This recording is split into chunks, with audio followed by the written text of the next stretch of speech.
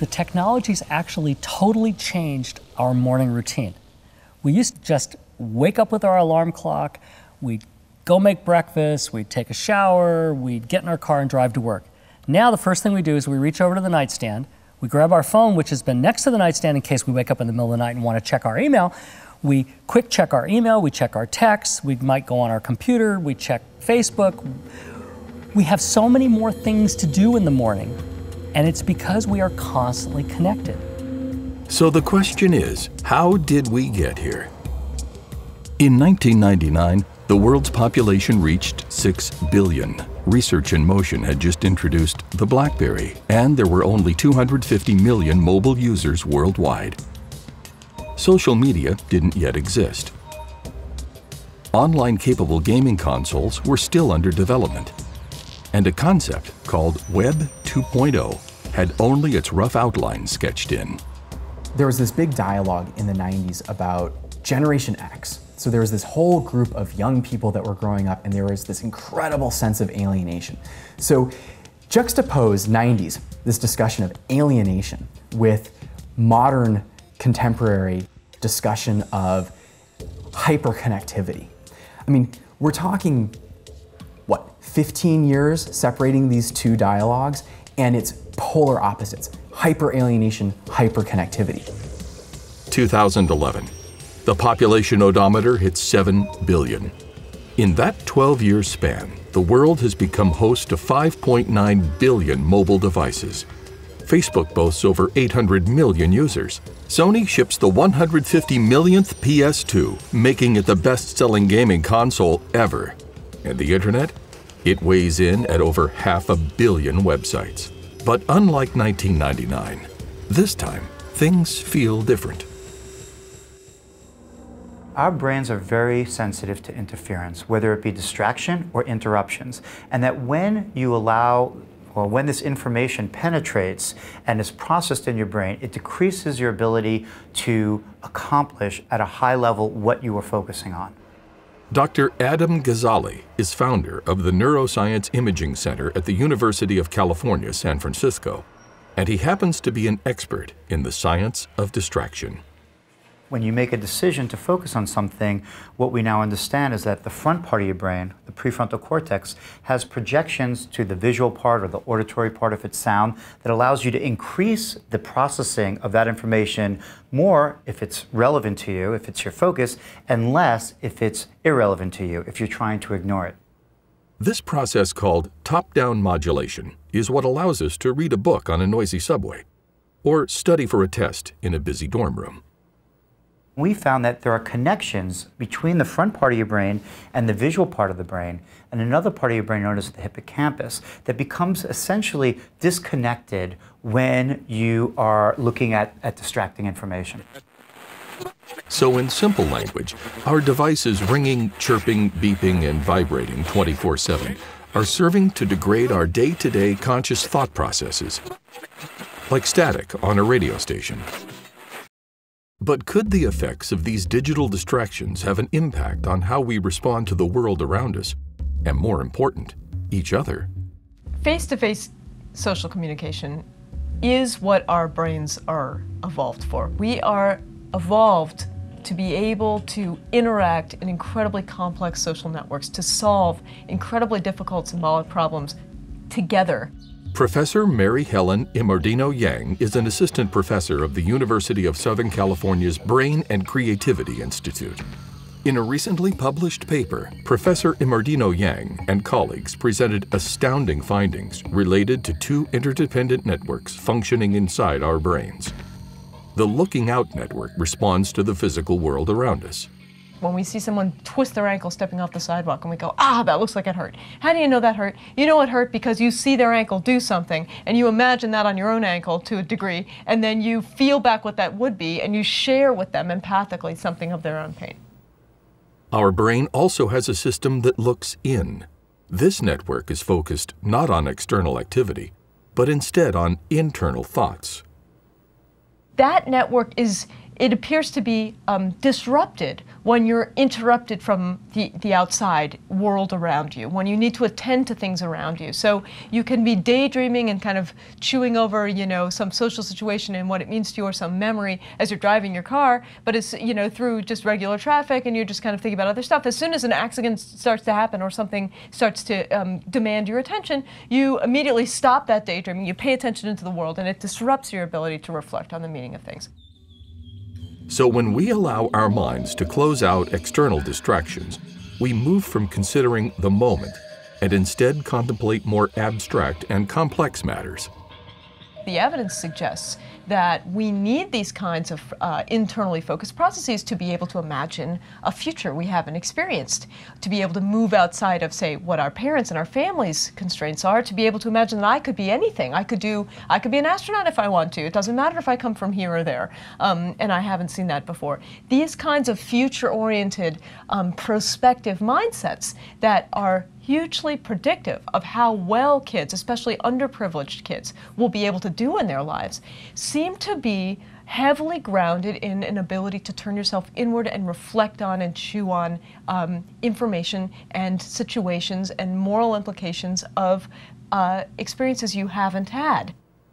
To support this concept, Professor Imordino Yang interviewed research volunteers after they had watched a video clip with social-emotional overtones. In one particular interview, the participant watches a true story of a mother who makes a significant sacrifice for the happiness of her son. I'm not very good at verbalizing my emotions, but I can almost feel the physical sensation, you know? It's like a balloon or something just under my sternum, just inflating, which wants to move up and out.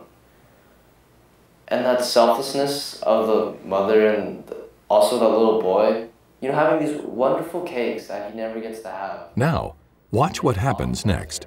And she turns it down. It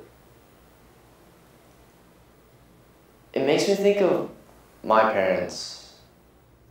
They provided me During so that long much. pause, the research volunteers' thought reflections moved from evaluating the here and now and instead reflected on how what he had just seen had emotional and moral implications in his own life. It makes me think of my parents. So what happens when our devices make this kind of deep reflection almost impossible? And what does it feel like not to communicate digitally for 24 hours? Rania Johns agreed to this, and our cameras document it. And finally, we wanted to see if that feeling of disconnect was something that many of us were experiencing. iPhones, internet, email, these were all great things when they were invented, and they were only invented so that we could solve a problem. And ironically, this problem solving has now caused another problem, and that's put us away from each other. If you ever see friends hanging out, everyone's got their phone. You also have young people who are using, teens who are using the internet as a way of finding sex partners, and they are also disproportionately having unsafe sex. I mean, the social media and the internet have become tools for mitigating isolation and bringing people together, but they've also become new opportunities for risk-taking. The worst case scenario is that we continue to drown in, which is sometimes what it feels like, in the river of technological advance. And it does not look like it's slowing down at all. And to the point that we are totally encumbered by it. And we lose a lot of that special connectivity that we find with each other. In making this documentary, we talked to experts, and we talked to you. Across these conversations, we found a thread of recurring ideas and findings that we believe present a never-before-enunciated framework for considering the impact of technology on human interactions. Digital tools have been invented by us to be able to facilitate these kinds of interactions because we're so biologically driven to social interaction.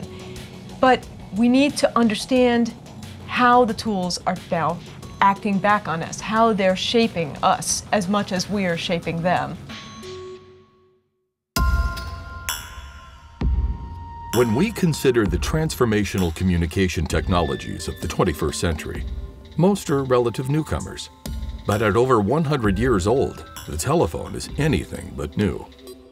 But as the phone lost its cord, and its form and functions morphed, it quickly assumed a very central place in our lives. So just how important are our cell phones to us? To find out, we went to Venice Beach, California, a cross-section of just about everything that makes we humans the unique creatures that we are. Check this out. Not back in the day, let me tell you, this is how it used to lay. You had to talk to each other one-on-one. That before cell phones even come. First, we asked, how do I communicate often with my friends? Text message. Texting. Through text message, so I'd probably text more than anything. And play no more. Then we asked about overuse of technology. My friends overuse texting and social media very much. My friend's on her phone 24/7 on Twitter, and it's really annoying. People be on their iPhones all day. You can't even talk to anybody anymore. Everybody's always texting and taking pictures, and it's just not fun anymore. I think it's harder for people to stay focused on what they're doing, especially in school now. Like you can just text, go outside the door and just answer the phone or whatever. Let's get back to natural communication. This is Dr. Geek that you're facing. Woo!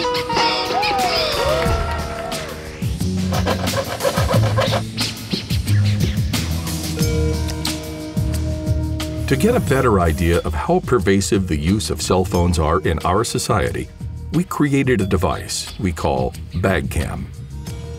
And we went shopping. We picked malls in demographically diverse areas of 2 target cities, and here's what we found.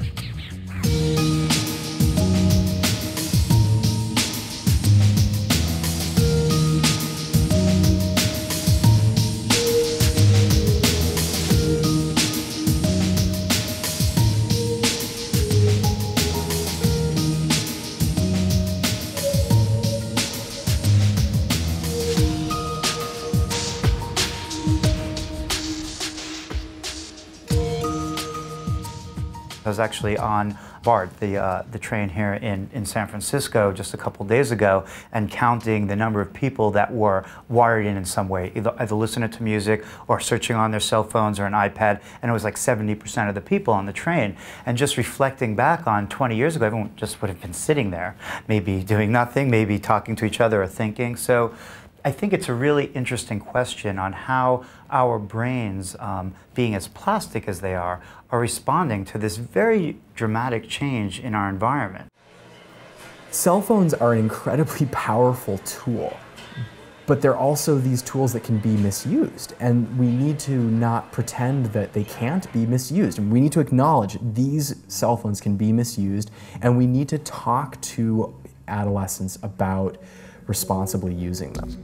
These digital means of communication put an incredible amount of responsibility on the receiver to be able to build from minimal input an entire rich understanding of the person on the other end of that transmission.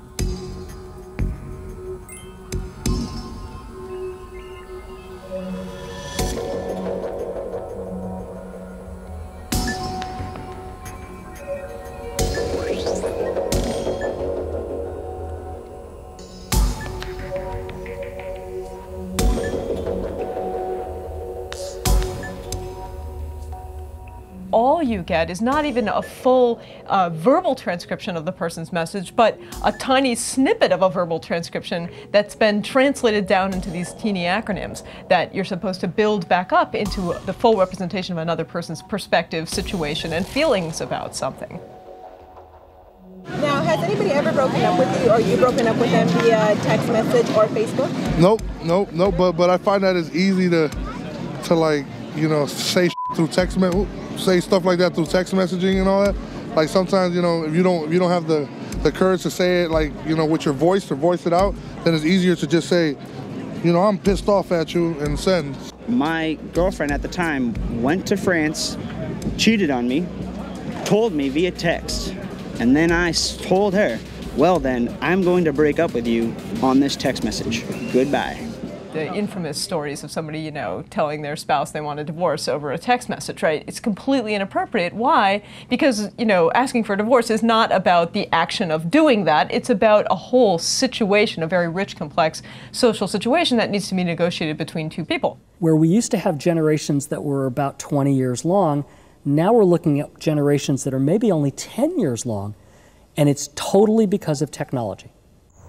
Dr. Larry Rosen is a professor at California State University, Dominguez Hills, and an expert in the subject of technology and its effects on society. He is the author of several books discussing the subject, including Eye Disorder. Dr. Rosen invited us to one of his lectures, where he freely allows his students to use their technology.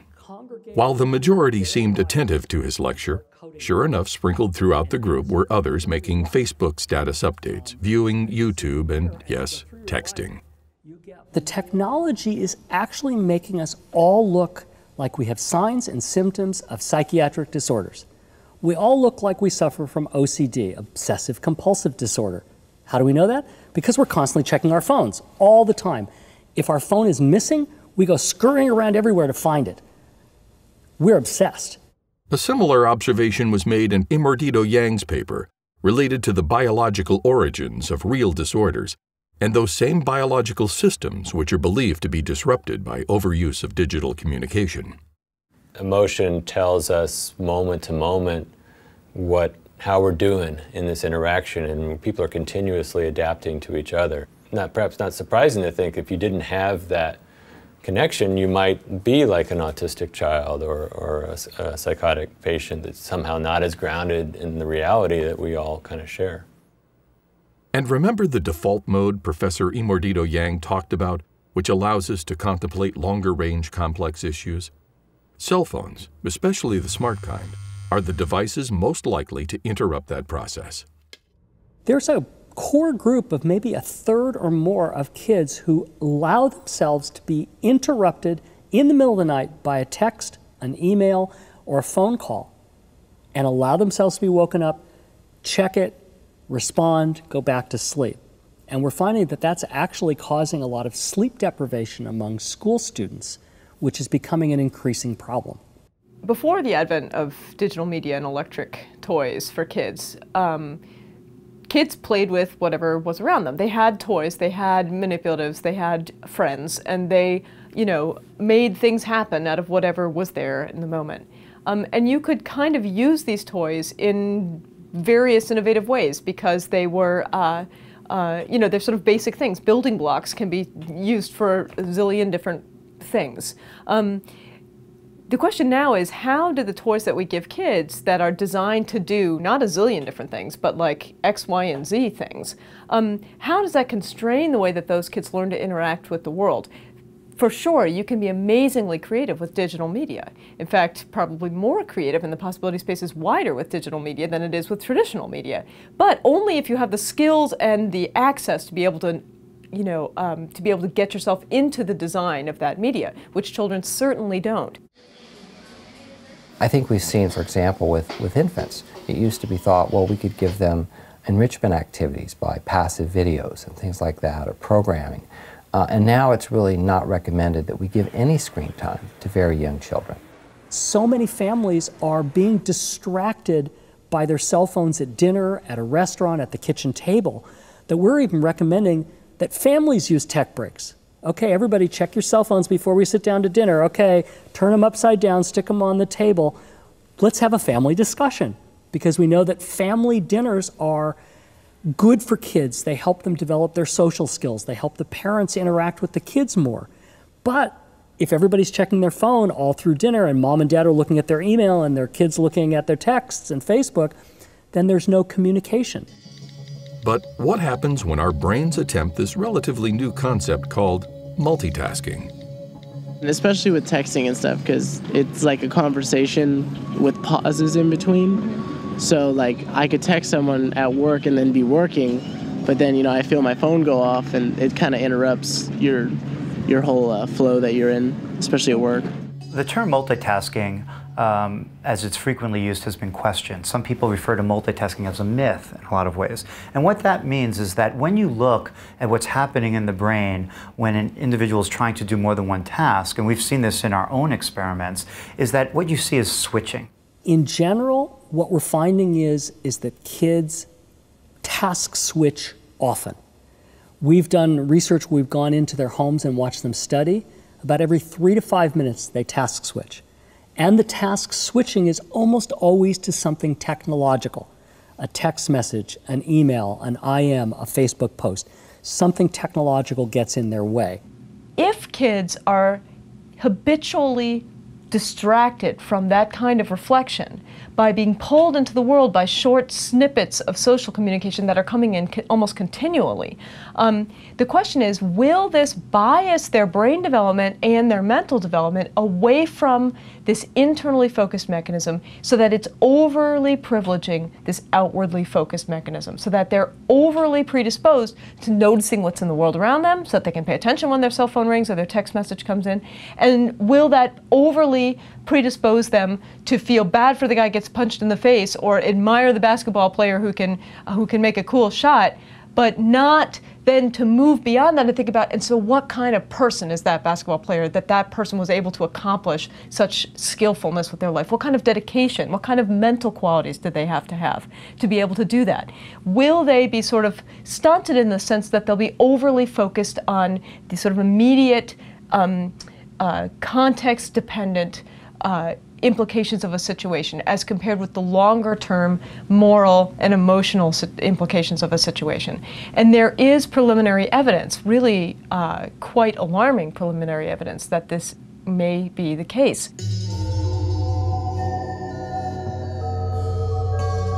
There's an interesting study that was done in Canada where 2,300 first-year undergraduate psychology students across 5 years reported their just social texting, and they took questionnaires where they described their moral inclinations, like how important is it for you to really reflect upon the meaning of your life and do something useful with yourself, or how important is it for you to marry somebody attractive so that your children are pretty.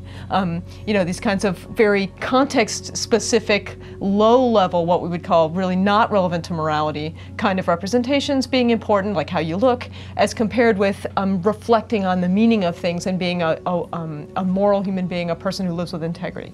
And what they found is that there is a weak but positive and significant relationship between the amount that kids report texting per day, the number of times they text socially, and their moral responses. So the more kids were texting, the more they were likely to say things like having attractive children is really important, and the less they were likely to say it's important for me to reflect upon my life, or it's important for me to help people who are in need, or it's important for me to be honest with my friends and truthful. Another area of concern is the fact that our cell phones allow us to send communications of a very personal nature with little thought and just a few taps of a glass screen. But we rarely give much thought to the fact that the individual on the other end can just as easily forward that message with an equally small number of taps to someone else we had never intended. Software security giant Symantec commissioned a study to find out if a lost smartphone would be returned to its owner without an attempt to access personal data. For the study, 50 smartphones were lost in high-traffic areas in cities across the United States and Canada. The results? On 44 of the devices, the finders rifled through the apps and other information clearly marked as personal. Attempts to view personal photos occurred on 72% of the devices, and attempted access to social networking accounts occurred on more than 60% of the devices. So a fair question is, if my phone was lost, what might someone find? I don't know. I would worry about pictures, yeah. Okay. Pictures. Let me ask you, would you be worried about losing maybe pictures that you took of yourself and privacy? Would you be scared of somebody seeing those pictures and posting them on the internet? I have some secretive stuff in there I wouldn't want other people to see, so yeah, probably. What about pictures that maybe you've taken in the privacy of your home or things like that? Oh my God. Would you be scared of somebody finding those pictures if you were to use your cell phone? I don't take pictures like that. Just, oh my God. The National Campaign to Prevent Teen and Unplanned Pregnancy commissioned a survey that examined the intersection of technology and teen sexuality. It was the first survey of its kind, and the results were significant. 39% of all teens are texting or posting sexually suggestive messages. 48% have received such messages. Parents truly believe the media message that says, predators are roaming the internet ready to capture your child. Research shows it's not true, and the research shows that most times that kids are contacted by somebody with unwanted sexual advances, it's not a predator, it's a peer. Parents and educators are terrified about talking about sexting. They want to pretend that it doesn't even exist. They want to say, oh, yeah. And I think that we're really doing ourselves a disservice by pretending that it doesn't exist. I mean, it's very much a part of the landscape of adolescent sexuality now. Does that mean every young person's doing it? No, but a lot of them are. And we need to, just like, does every adolescent have sex before they get out of high school? No, but a lot of them are. 20% of teens have admitted to having texted or posted online nude or semi-nude pictures or videos of themselves. Of that percentage, 11% were young teen girls 13 to 16 years old. Just like smoking and taking drugs and drinking and engaging in unsafe sex and sex without contraception, these are all things that we're worried that teenagers do. I think now we have to add sexting to that list. Even more alarming, 44% of teens say it's common for suggestive texts to be shared with people other than the intended recipient. In the case of nude or semi-nude photos, 36% were commonly shared with unintended individuals. When young people take pictures of themselves, particularly taking pictures and videos of themselves, and they're sending it to one another, and then they break up with that person 3 months later, because God knows adolescent relationships don't last very long. What happens to those images? And then if those images get shared with the friends of that person who you broke up with, what damage is that going to do to your reputation as a young person? And I've certainly had conversations with people at LAUSD who work with adolescents on a daily basis in that school system who talk about young people being desperate to transfer school systems because that sexted image got passed around and now their reputation is ruined.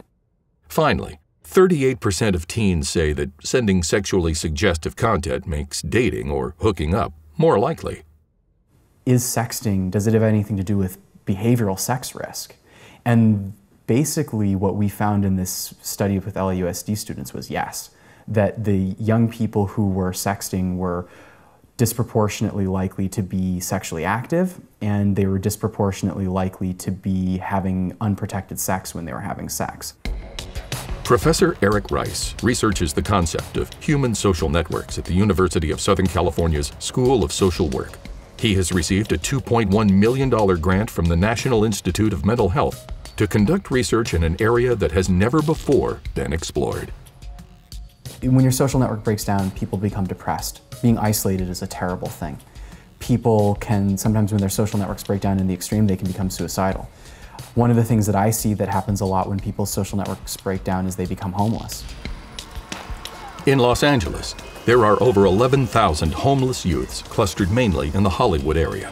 On a rainy evening, we drove through the region and not before long spotted a number of young people bracing themselves against the weather.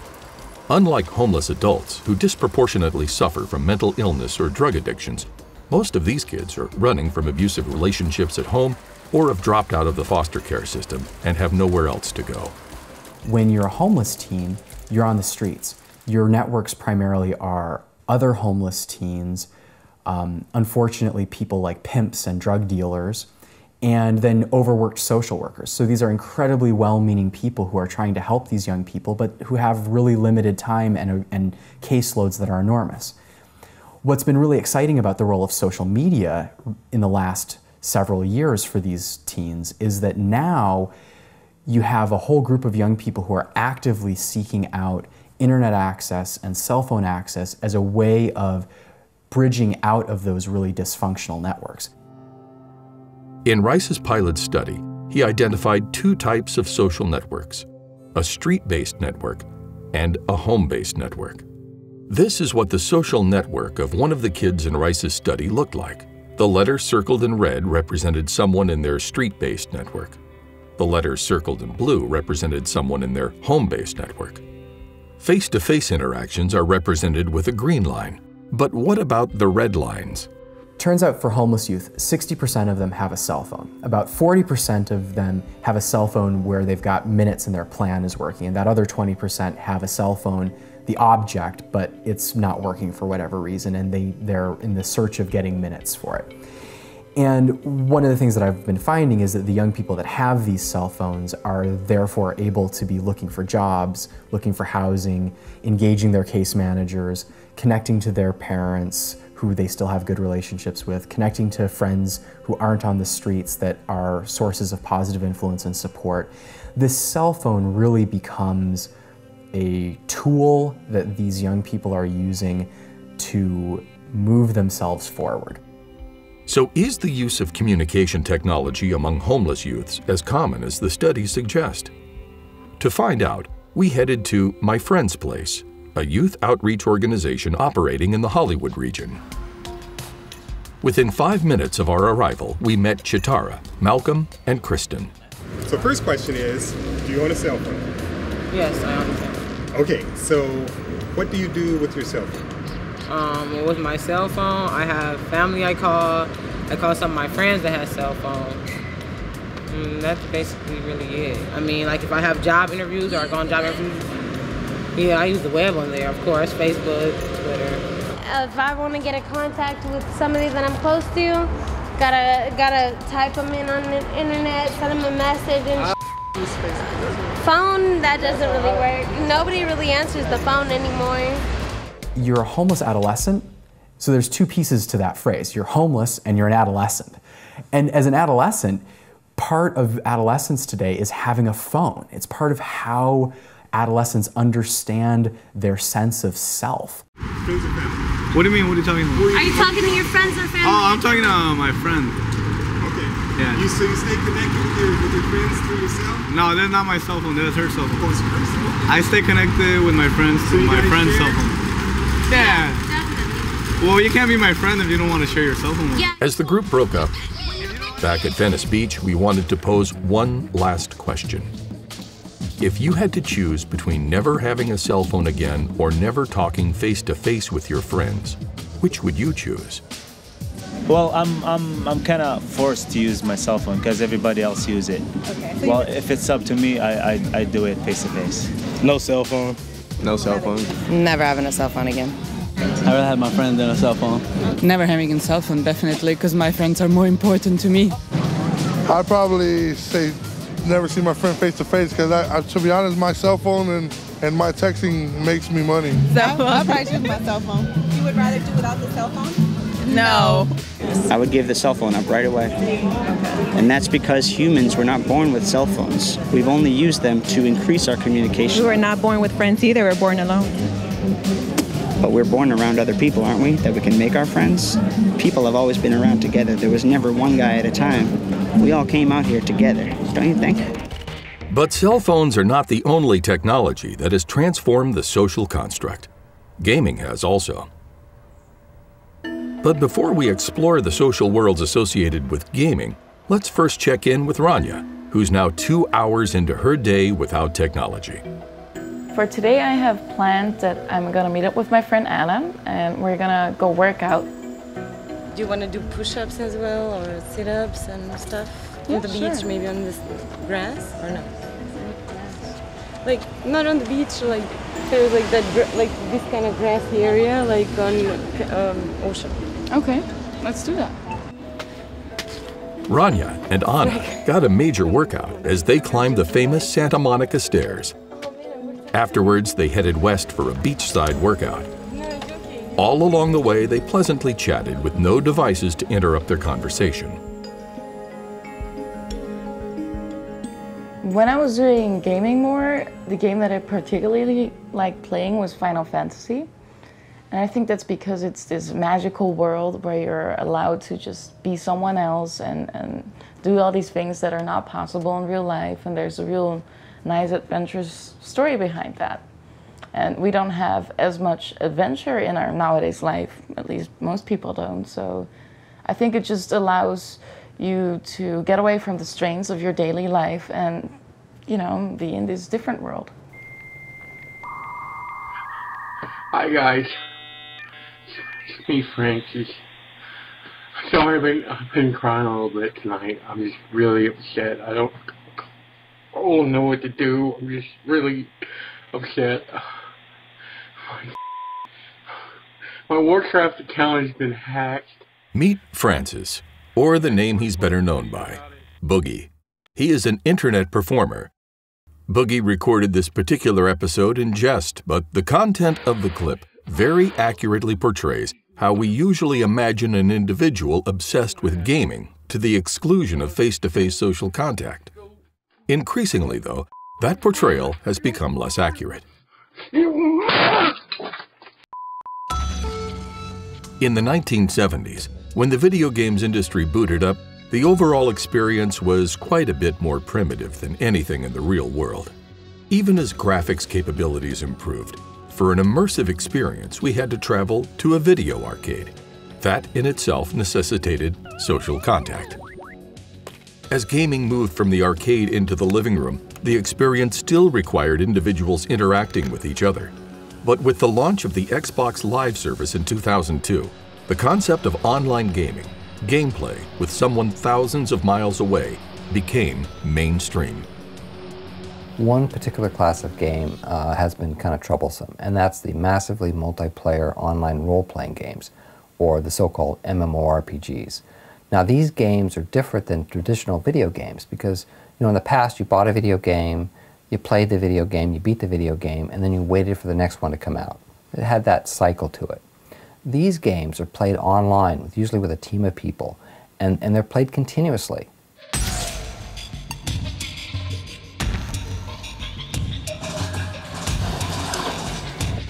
Meet Serm. He's what you might call an avid gamer.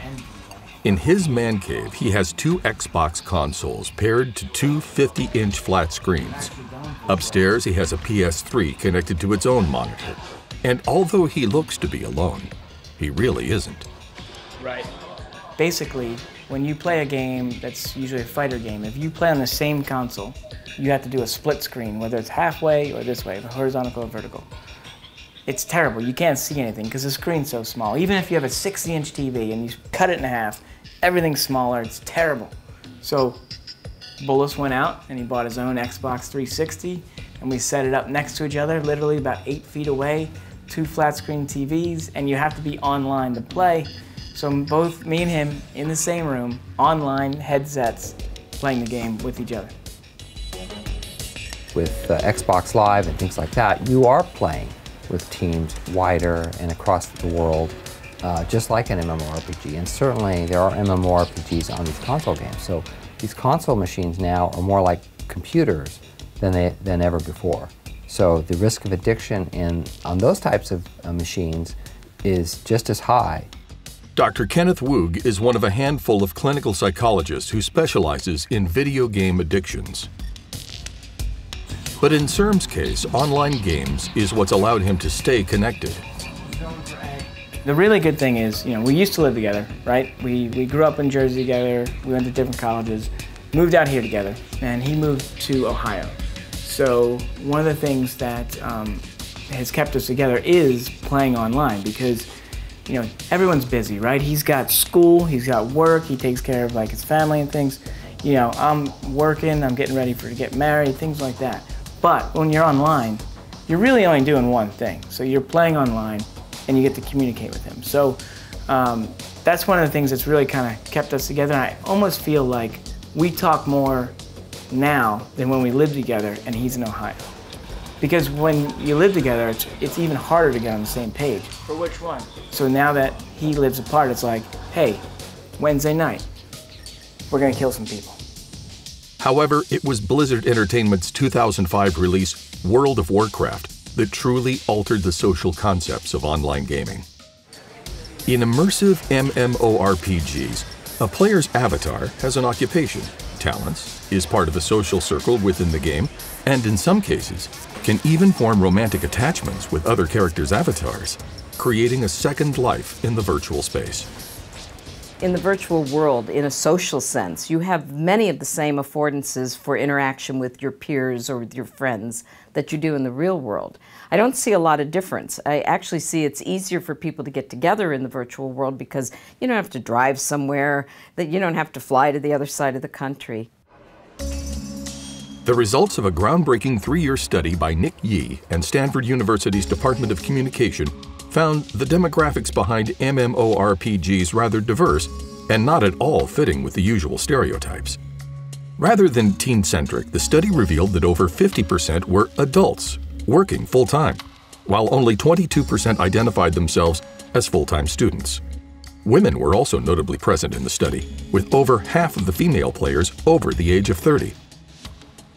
With older people, I think it is a way for them to escape the everyday. So they're actually able to try things and dress up and meet new people and go visit places that they might not be able to do physically. So I know a lot of people who have disabilities who are in the virtual world, and they live very rich, fulfilling lives. Lots of friends, lots of interesting places they can go, even if they can't even get out of bed. The Stanford study would seem to corroborate this idea. As consistent across the respondents was the clear message that engagement inside of these games can be so intoxicating that social interactions in real life can often seem boring in comparison. In the last 50 years, the roaming radius, the physical roaming radius kids are allowed has shrunk. So even probably when you were a kid, you got to go 10 miles on your bike and nobody cared.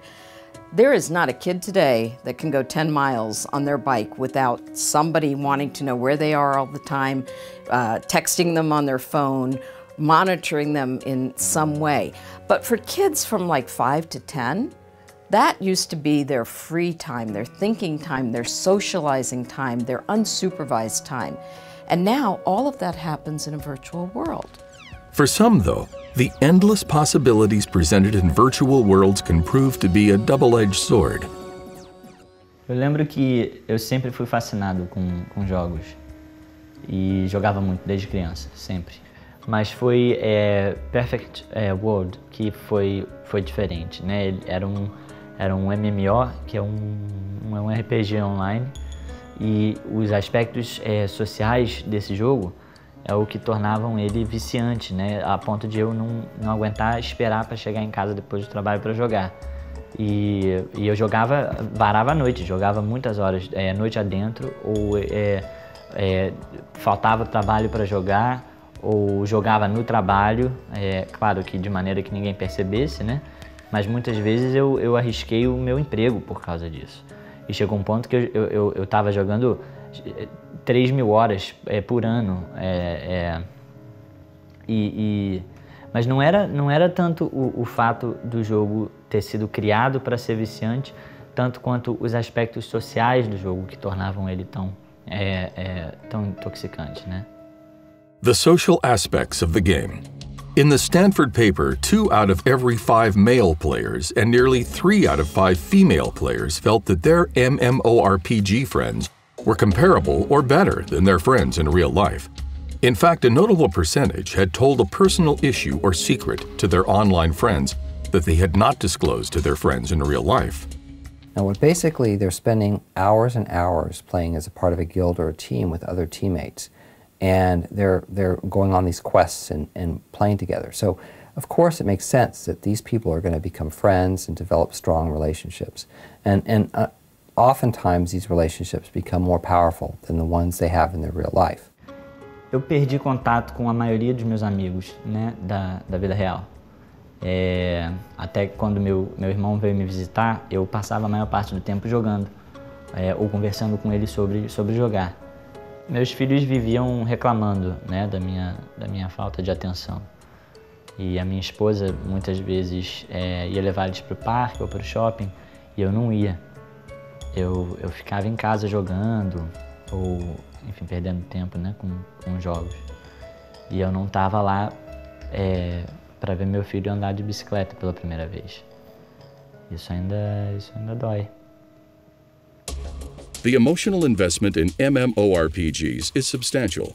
In the same Stanford study, nearly 1/3 of players indicated that over the past 7 days, they had derived satisfying and rewarding experiences in these virtual worlds that rivaled those in real life.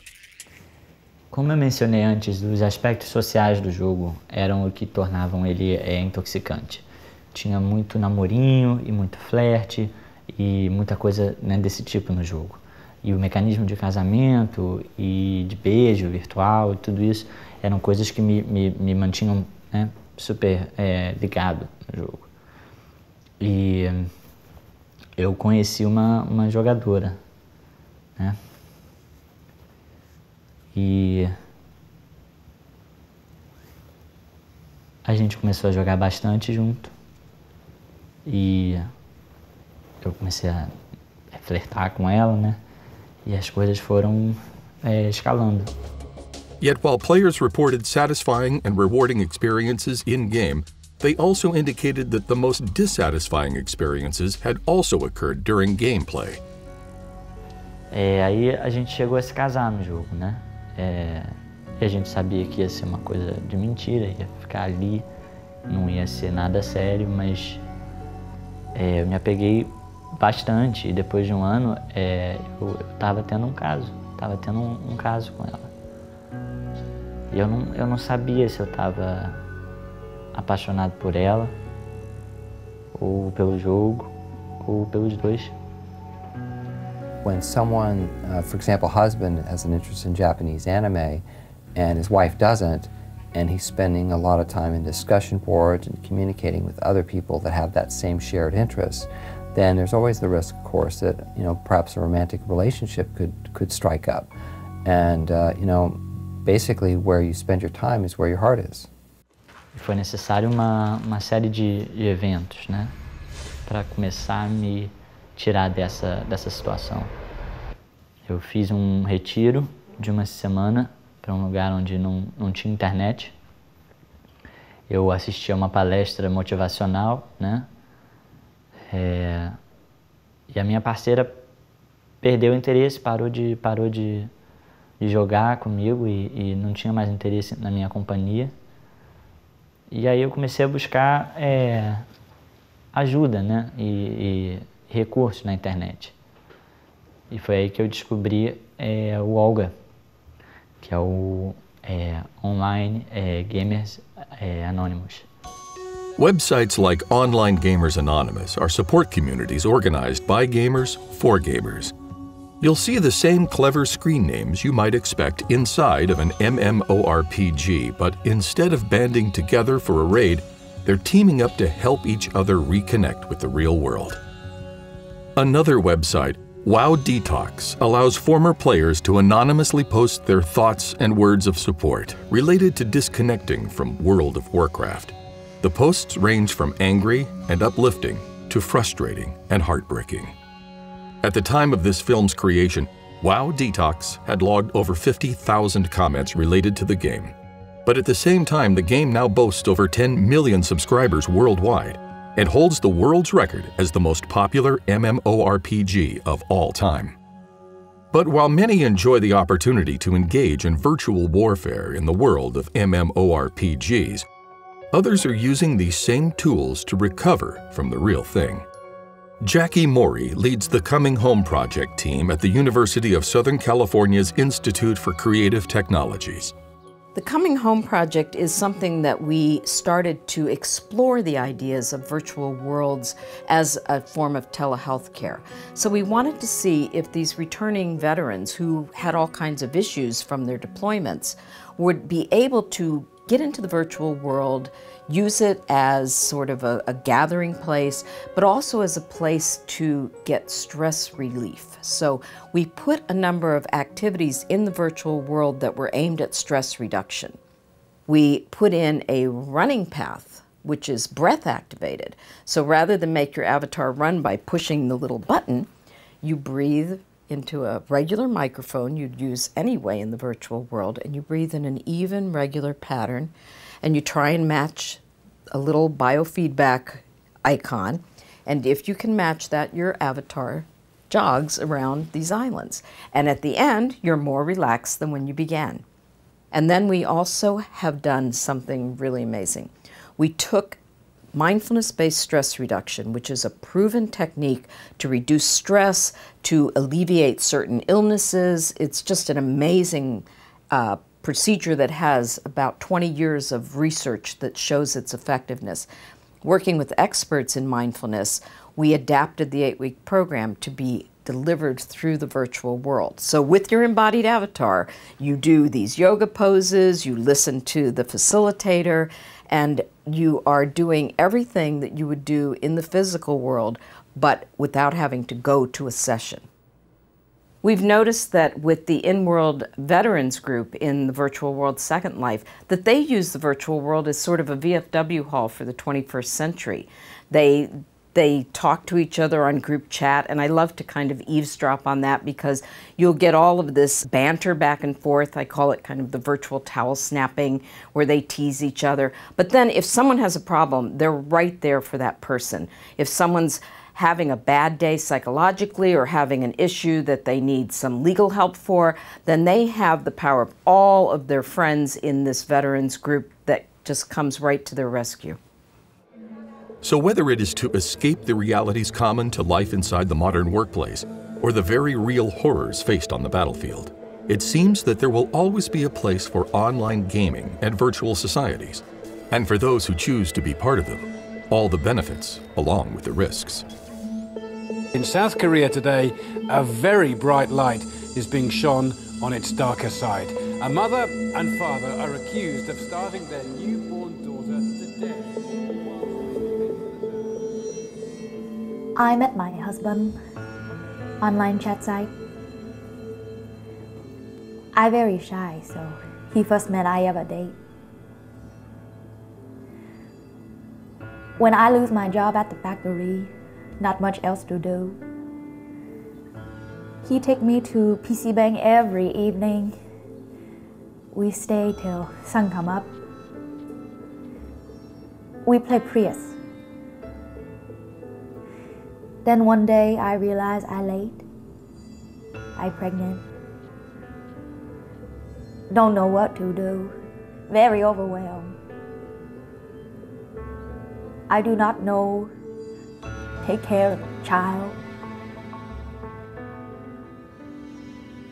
I don't know she come till my water broke. We named her Sarang. It means love. But our life with Prius continue. We feed Sarang every evening, and then again when we come back in the morning, sometime during the day.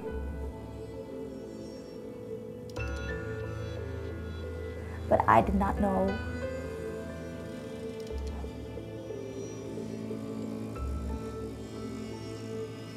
When she cried, I hold her, I cuddle her, but I see she get thinner, smaller.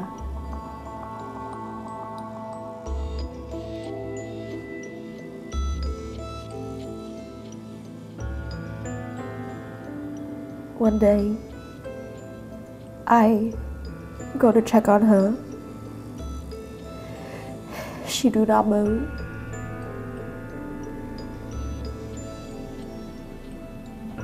I look at her. Her little eye wide, but she don't alive.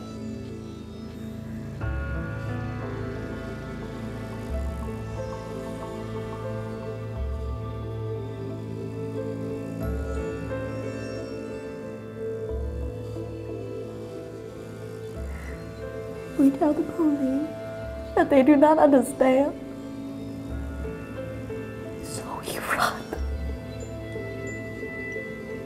We don't know what else to do.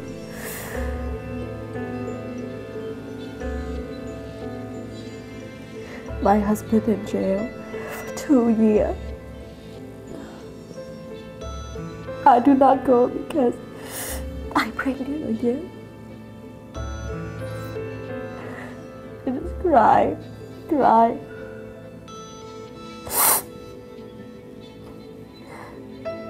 I'm so sorry.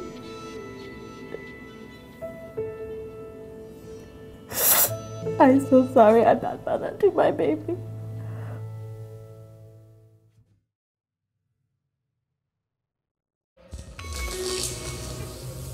Although at its inception, the Internet was designed as a collaborative tool, the World Wide Web, in its first incarnation, was essentially just a digitization of the concepts and business models that existed in the physical world. CompuServe combines the power of your computer with the convenience of your telephone to bring you hundreds of online services. It connects you with other computer owners. We could read the New York Times op-ed page in the physical space or online. We could buy a DVD from a brick-and-mortar Tower Records or at their location on the World Wide Web. Then came Web 2.0. It was a handful of simple concepts that emerged from the aftermath of 2001's dot-com bubble and now largely defines the way we interact online. At its essence, it put user collaboration, contribution, and participation front and center. There's a lot of people that were of an older generation that cannot embrace this technology called the internet that just got invented like a couple years ago, that I was the first generation to really experience as a child. And because my brain was still developing at the time that it was invented, I understand it way better than anyone who's already old. We've just started looking at Generation C, and the C is for connected, collaborative, creative, communicative. And this is the generation of kids born past the year 2000. They were born into a world where Facebook existed, where iPods existed, where Wii games existed. All of the technology is something that literally was part of their birthplace. As the concept of Web 2.0 has matured, we're spending more and more of our time attending to its needs. And as a reward for all of this attention, the internet has made us celebrities, at least in our own little worlds. But it is celebrity on the internet's terms. My friends overuse texting and social media very much. Facebook, probably. I'd say Twitter. Facebook. Facebook, yeah. I definitely say Facebook.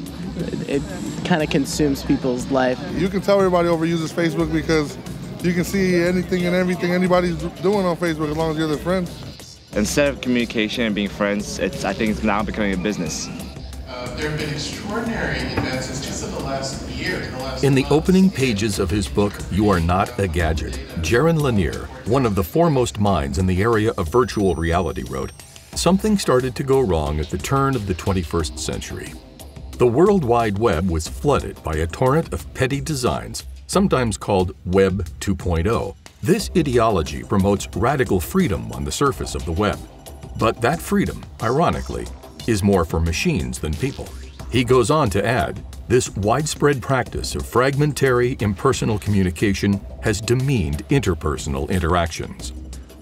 I don't really see anybody like, oh, I met her through Facebook and we're gonna hang out. It's more like we just talk over Facebook or we talk over text messages. Nothing like personal or anything like that. Just the whole like propaganda of how people like, oh, it's all about having people like you and having, you know, like being known about. So people care about, you know, whether or not they have 1,000 friends on Facebook or whether instead of, you know, things that actually matter, like being like spending time with people that you actually know in person and stuff. So if you look online, what you see is people going, I, me, my, using those kinds of terms that make us look narcissistic. We're all getting a little voyeuristic and maybe suffering from some of the symptoms of voyeurism. We're all certainly suffering from attention deficit disorder symptoms. We're all certainly suffering from other kinds of things like body dysmorphic disorder, where we see how good people look online and we don't feel that we look that good. There's some theory that there's something called Facebook depression, potentially, where we're watching how everybody on Facebook looks like they're having a great life and we're not. Kids who are overusing social technology to communicate things that are about emotion, that are about relationships, that are about meaning, that are about the future, and not about right here and now, not buy milk now, but should we have children in 10 years? You know, these kinds of long-term questions that don't lend themselves well to these kinds of technological exchanges. If they sort of migrate themselves into these technological exchanges, they could very well be undermined for their emotional quality and turn into sort of action-oriented items as compared with meaning-oriented moral items. And that's an open question. But neurobiologically, it seems very plausible that that's happening. In the United Kingdom, the Digital Futures Project questioned 1,000 teens between 8 and 18 years old and found that they had strong emotional connections to the Internet. For those 12 and under, 50% said they would feel sad without the Internet. The older teens scored even higher at 60%. Perhaps even more telling, 48% of the teens said they would feel lonely without the Internet. The technology itself is not evil or good. It's how young people are using it, and it's how we want to be thinking about supporting teenagers in their use of this so that they're using these technologies in healthy ways and not unhealthy ways. Why is it that we feel so much of an emotional attachment to the Internet that we'd often rather talk through it rather than face to face? One prominent fact is that for all intents and purposes, the Internet does have a personality. Meet Jason Primrose. He is a social media expert. His job is to figure out ways to make your online experience with a brand feel more organic, conversational, human. More and more brands are jumping on the we don't have to talk about ourselves bandwagon in order to be successful. And there's different platforms, you know, Facebook and YouTube build communities, Twitter drives conversations, Pinterest is very visually stimulating, and you look at the way, like for instance on Pinterest, you know, you might have an inspiration board, and on there you put pictures of things that inspire your brand, inspire what you create as far as your product is concerned, but you don't necessarily have pictures of your product on there. And then on Facebook, you go to a page like Target, and they're talking about, you know, how many calories you burn pushing a cart, but they're not talking about, like, you know, their actual things that they sell in the store.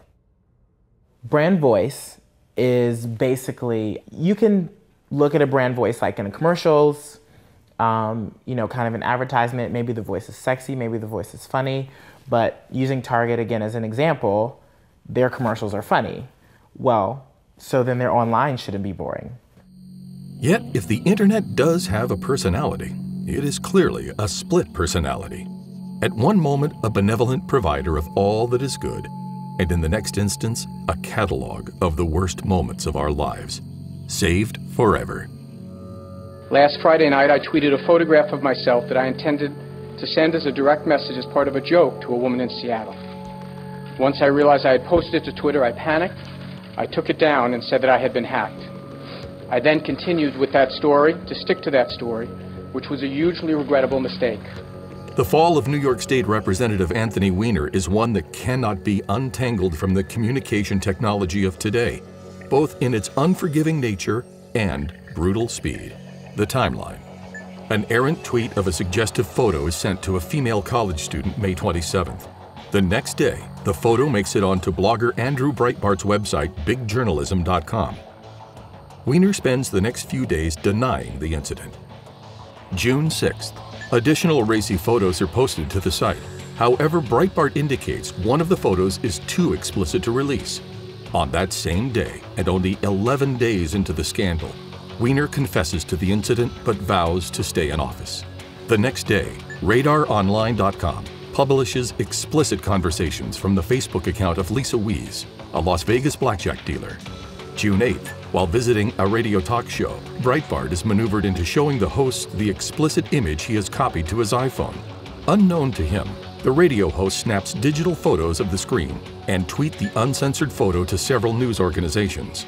June 16th, 21 days into the scandal, Representative Weiner, who had been preparing to run for the mayor of New York City, resigns. I had hoped to be able to continue the work that the citizens of my district elected me to do, to fight for the middle class and those struggling to make it.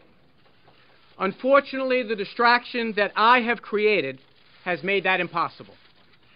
So today I am announcing my resignation from Congress. Yeah! Where today, stuff can go online and hundreds, if not thousands of people see it instantly. It would be almost like if someone had a vendetta or angry at someone, that they would go up and print up 1,000 flyers and send it throughout the entire community. That would seem absurd, but that's now what can happen with the internet.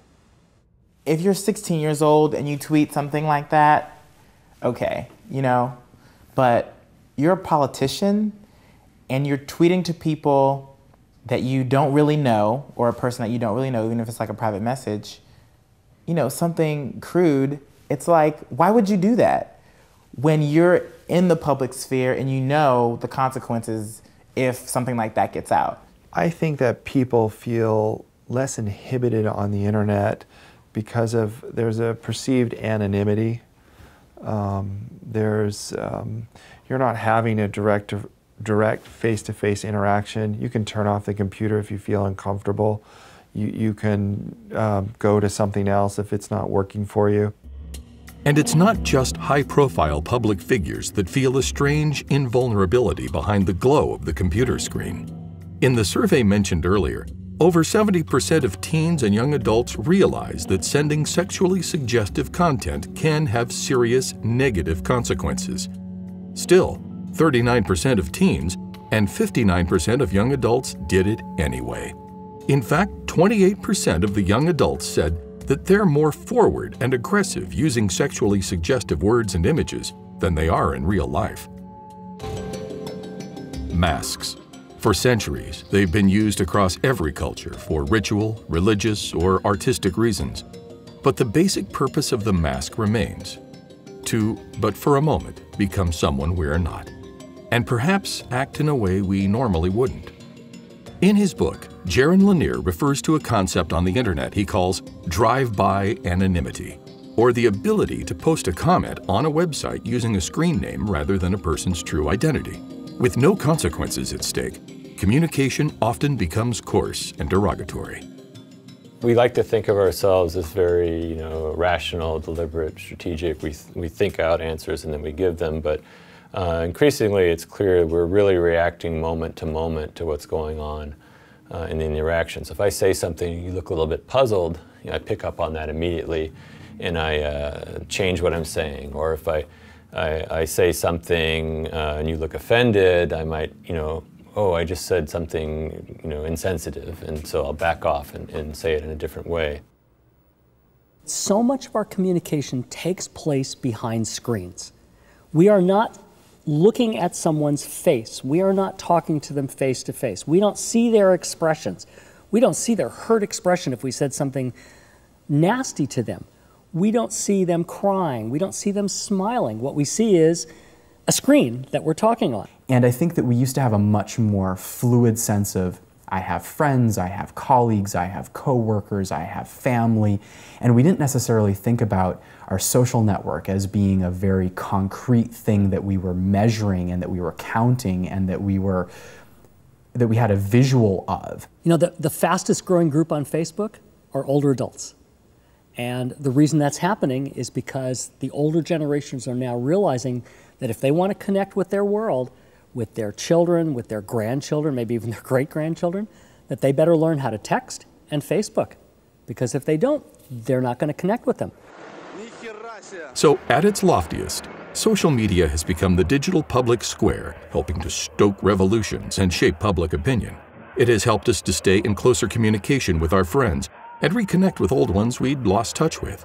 But even at its best, social media has a way of bringing out the worst in some of us. My husband, Scott, and I had been married about 10 years, and I had just given birth to our first baby, a little girl. And at the time, my husband didn't even have a Facebook account. He just wasn't interested in the whole social networking thing.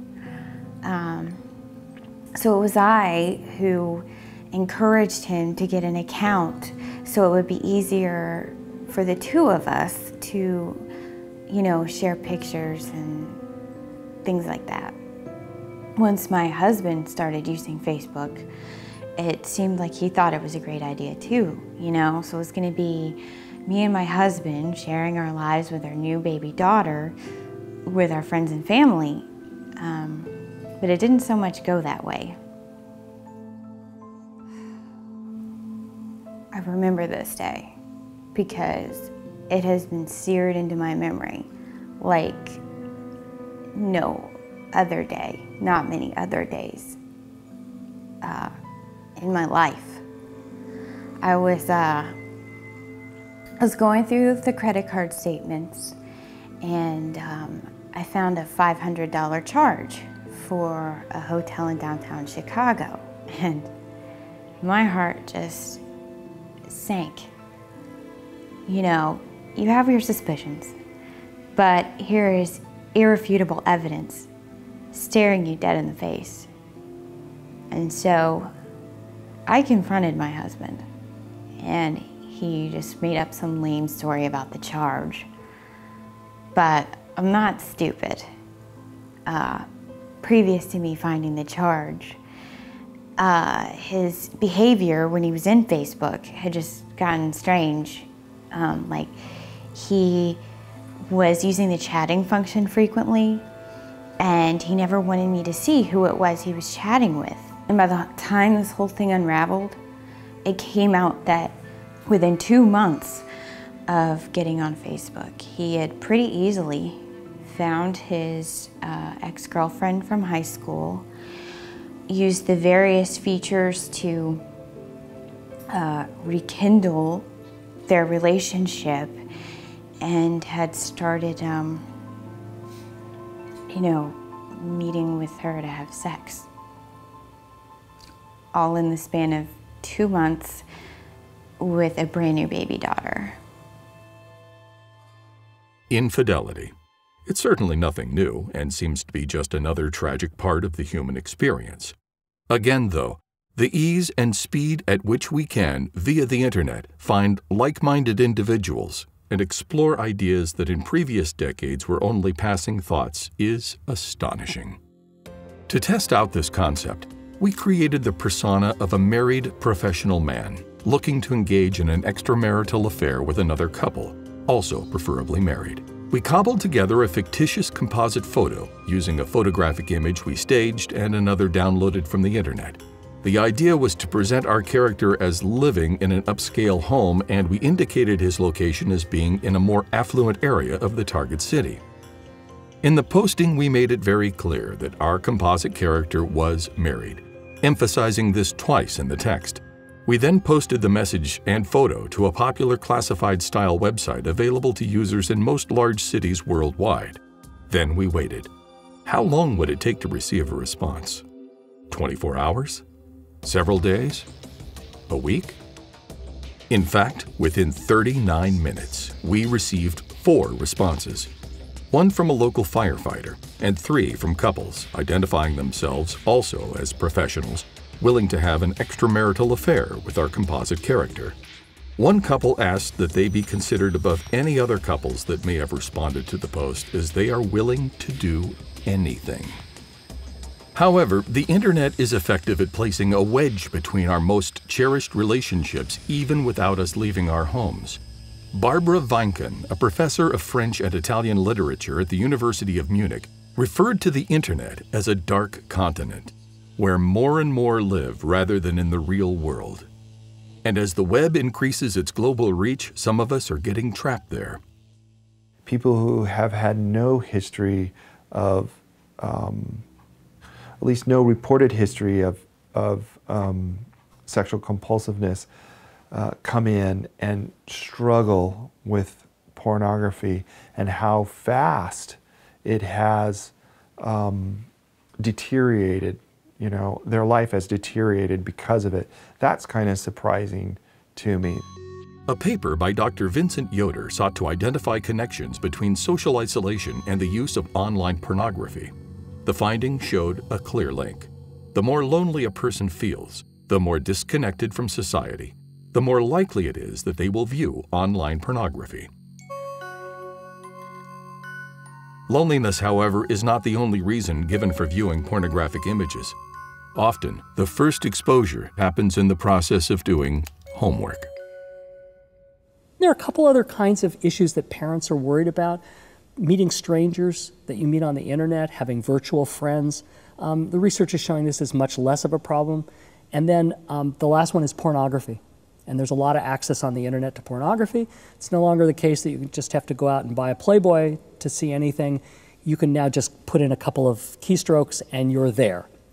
And this is, again, another issue that parents should be working on with their kids to make sure that they're not assaulted by images that are not appropriate for their developmental level.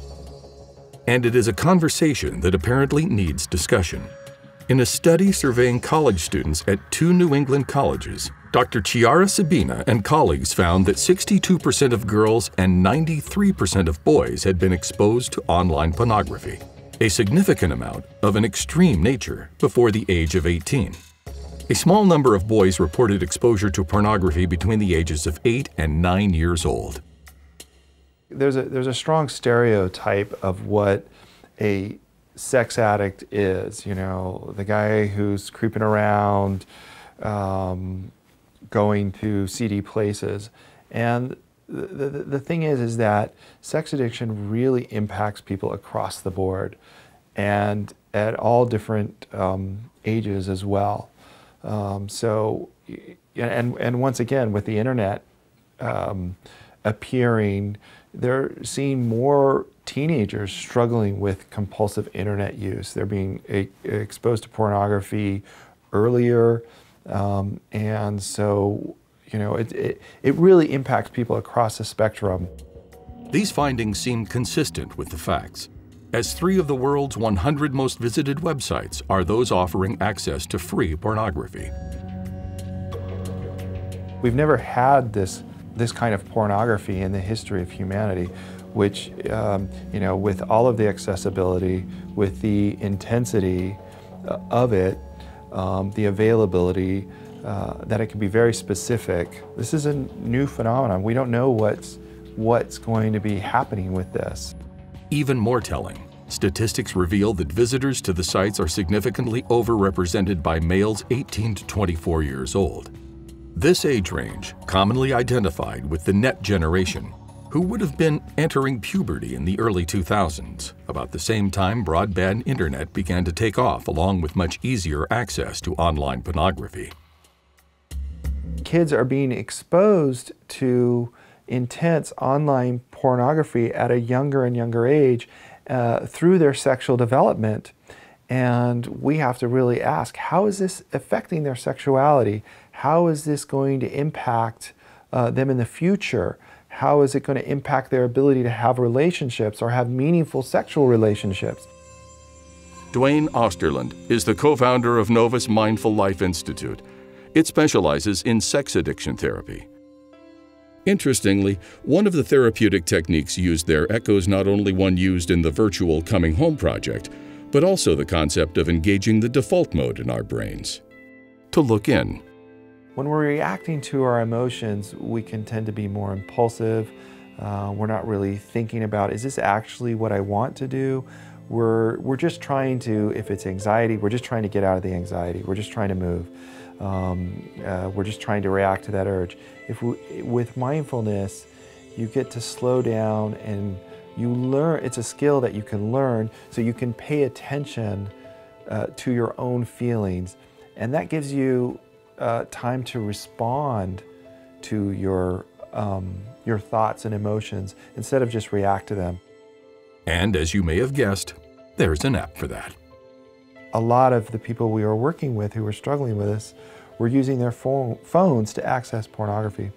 So we just thought, you know, why don't we try and create something that they can use towards their recovery? So that's when we created S-Recovery for the iPhone. So we created an app that allows them to track their recovery process, look at their emotions, being able to journal some of their thoughts and feelings down. What's really amazing and is really exciting is that, you know, I get people download the application, and I get emails from people just thanking us for making it. I think what's really great is that when we look at sex addiction and pornography addiction, that it's getting out there, that people are starting to learn about it, so that there's help for people, there's hope for people, that people can turn their life around and find a life that they want, that's their life, that they feel good in. And that's, seeing that done with our iPhone application, S Recovery, it's been great. It's been really exciting.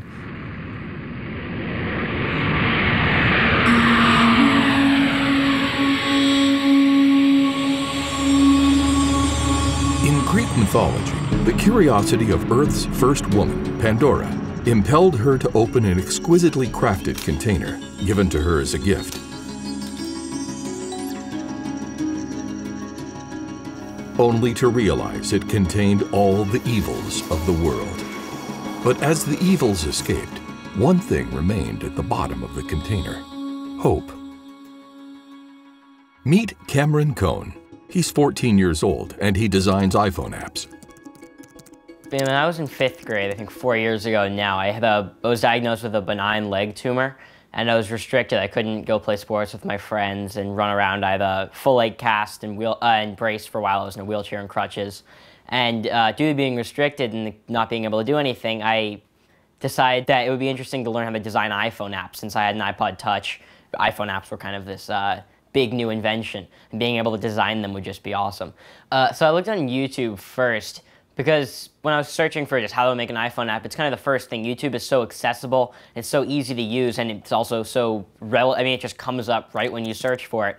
I watched some videos by Stanford professors and Apple employees talking about how to design iPhone apps, and I read some books, and I just got really interested, and I kept learning more until I could make my own. iSketch, Cameron's first app, was a hit and made over $20,000 in the App Store. But what Cameron did next reminds us of the moral and empathetic advantages of deep thinking and contemplation.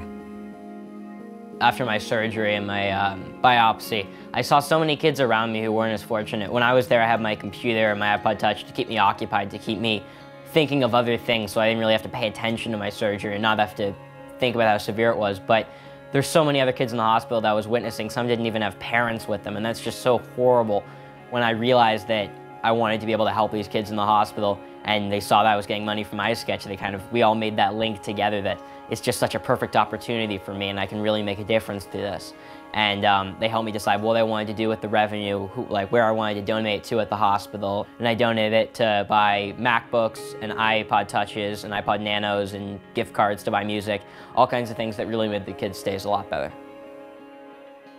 Normally, when you think about programming in the past, it's maybe adults, people who've studied for a long time, going into big workstations and trying to figure out how to work a computer. But now the fact that an 11-year-old sitting alone in his room can just search on the internet and start programming for this top new device and then be able to make $20,000 and make a difference, it's just only modern technology allows for that. And it's something revolutionary, and it really is incredible that we can have these things, that this education is so accessible for everybody. The use of technology in education today is vital. It's certainly an integral part of society, and it's used in powerful ways when used well. So you can share that with the whole class if you wanted to. Yeah.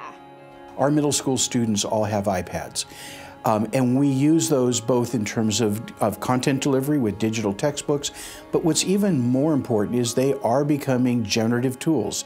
They're managing their daily schedules, where they're now really in control of keeping themselves organized and planning how they're going to use their time. What homework is due tomorrow? I do not have good. Social media's impact in schools and with kids in general has been a game changer. My friend sent me a text message today that they're doing Twitter homework updates now for schools. So just that's an example of how far it's gone. I mean, take all that away and people aren't gonna know what to do. In the last 24 hours, I went working out with my friend Anna. We went cycling to the Santa Monica stairs and we did some workouts as well. And I went to the Santa Monica pool and did some lapses over there, and then came home and baked a cake, and I did a lot of reading as well. what I enjoyed most about not having technology is that I didn't have the pressure of having to answer immediately. And that's something that happens with Facebook or texts. People kind of expect you to always be on there and immediately reply. Of all my communication technology, I missed most the part where I can plan ahead. So I can talk to friends and see what their plans are for the next day or week and see if we can meet up. And now I would actually have to visit their homes and you know, knock on their door. And actually that's what happened yesterday. I went to see if Anna was home. So I had to climb over the fence and knock on her door to see if she was there, and then she wasn't there. And it's like, well, bad luck then, I guess, you know. And I already told you about this friend that I have that went to Canada, to a jungle and for 3 weeks without technology and just having to survive. And that's something that seems very interesting to me, just to get those skills, because nobody has those skills anymore. And you know, we don't know what's going to happen in 30 years. Maybe the Third World War will break out. What can I do with my phone then? You know, it's like, I think it's very important that you have both the communication skills through phones, but also the, you could say, survival skills and social skills to live without them. There you go. I'm connected again. The complex relationship we now find ourselves in with our communication technology can be solved in ways that are less complex. The U.S. Forest Service organized a campaign to encourage families to unplug.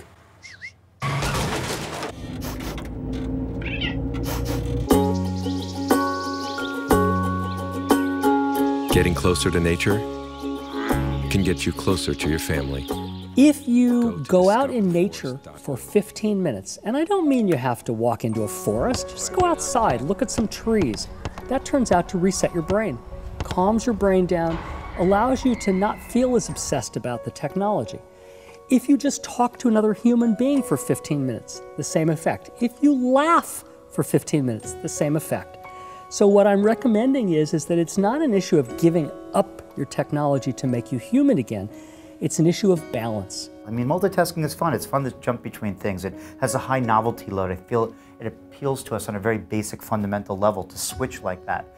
But sustained attention also has an enjoyment factor. It's just a little harder to get there, and you have to do it enough to start appreciating and feeling it. It's sort of like, I think, similar in some ways to what happens to runners, that they hate it for a while and then they get over this hurdle and then they find enjoyment in that just sustained act of doing one thing. Think of yourself as a brand.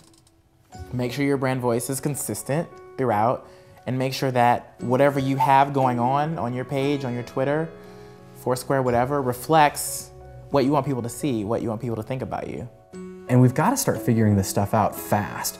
It's not good enough for us to say, oh, it's treacherous waters, that's, you know, it's too bad. I'm glad I'm not a teen now, because there's a whole generation that are teens right now and they're growing up in this world, and it's our responsibility to raise them well. And it's our responsibility to make sure that they are not damaged by their youthful indiscretions. And we all had youthful indiscretions, and we were just lucky enough not to have them digitized, but they're not.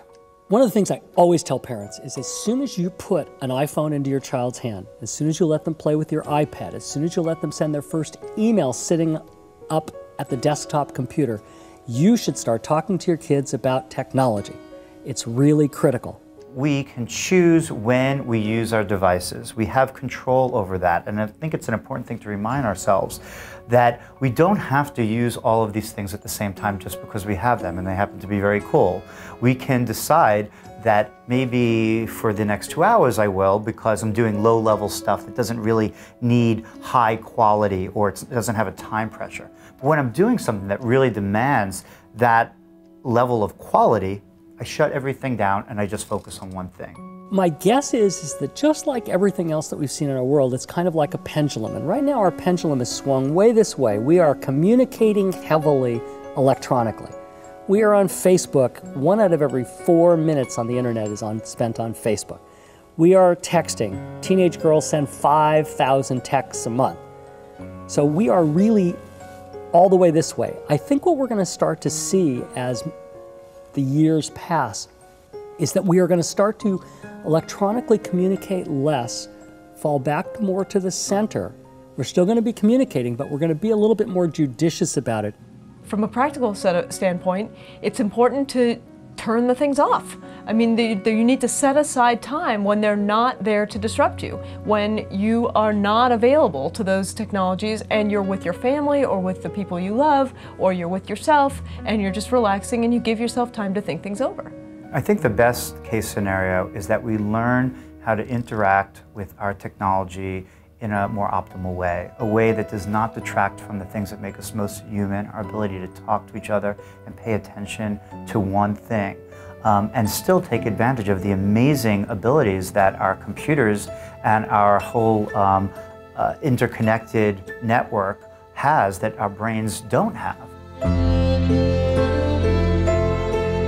So, essentially, it's up to us.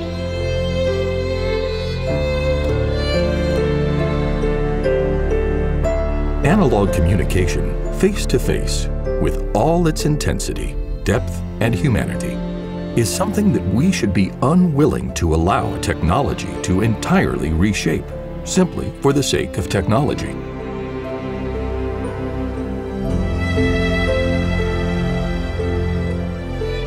In the final assessment, digital communication, in all its forms, should allow us to express ourselves in new, meaningful, and insightful ways, but should not solely define who we are as humans.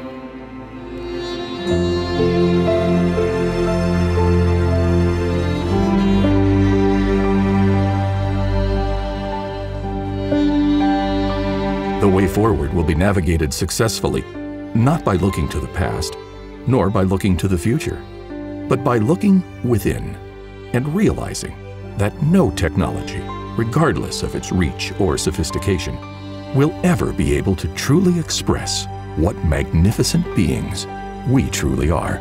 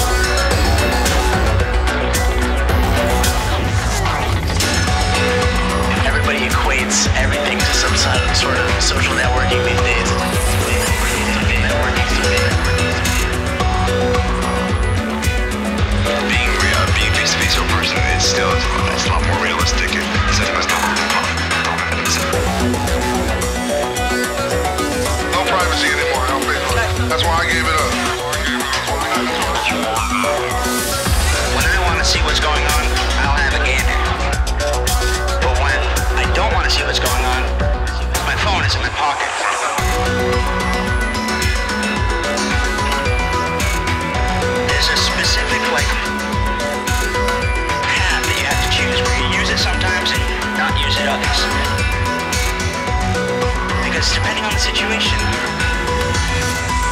one's going to be better than the other. Text messaging, it's like a whole different, I'm in a whole different world when I text message. I gotta see people face to face. I hate texting like that. I text a lot, but I don't like texting. It's love and hate. Anywhere from like 2,000 to 3,000 text messages a day.